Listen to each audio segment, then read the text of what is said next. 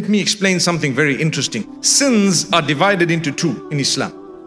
Minor sins and major sins. The major sins are those wherein Allah has mentioned a specific punishment for.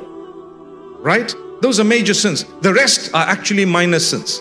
So we're taught by the Quran and the Sunnah of the Prophet ﷺ that when you do good deeds, automatically the minor sins are just wiped out. They're gone. Even though I did not specifically seek forgiveness for those minor sins, you know, we live in an age where as you walk out, as you look up, as you turn around, minor sins keep happening here and there. Some of them might be intentional.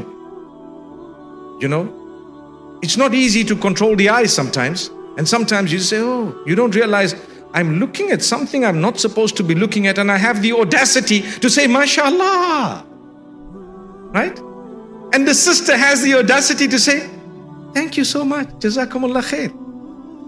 May Allah subhanahu wa ta'ala grant us ease. We don't realize it because we're living in an age where that happens on a daily basis. So Allah says, when you do good deeds, the minor sins are wiped out. One salah to another salah, the Prophet, peace be upon him, says, Kafaratul lima baynahuma. They expiate the minor sins, deleted and cancelled automatically between the two prayers. Shouldn't I be praying 5 times a day? Innal hasanati yudhhibna as-sayyi'at. The Quran. Allah says, indeed, good deeds will automatically delete the bad deeds. Good deeds automatically delete your bad deeds. A guy comes up to me and says, you know what, I've done a lot of bad. What should I do? I said, seek forgiveness and now do a lot of good.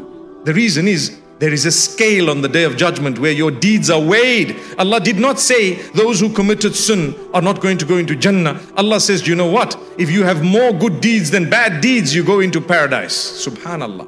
And this is not referring to the bad deeds you've been forgiven of.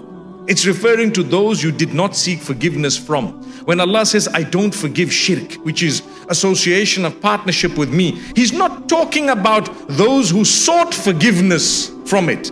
He's talking about those who died and did not seek forgiveness. So if you're alive, even shirk Allah forgives. Look at the companions of the Prophet Muhammad, peace be upon him. Look at them. What were they before Islam? The bulk in Makkatul Mukarramah were known as mushrikeen. They were known as people who associated partners with Allah. When they accepted Islam, Innal Islama yajubbu ma qabla. Islam wipes out, deletes, cancels, covers that which was done before it in terms of bad.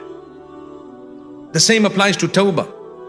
Same applies to the pilgrimage. The Prophet Muhammad, peace be upon him, says whoever goes for pilgrimage and does not engage in immorality or abuse or evil while in the pilgrimage, they will come back as clean as the day their mothers gave birth to them. Meaning sins will be wiped out, not that your good deeds are wiped out as well. Assalamu alaikum. Islamic Motivation Dinjon and Dinjon Bangla is our official channel.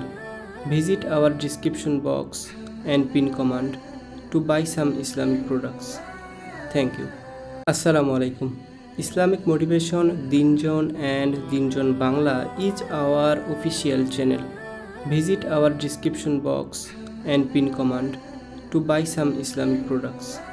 Thank you. Assalamu alaikum. Islamic Motivation Dinjon and Dinjon Bangla is our official channel.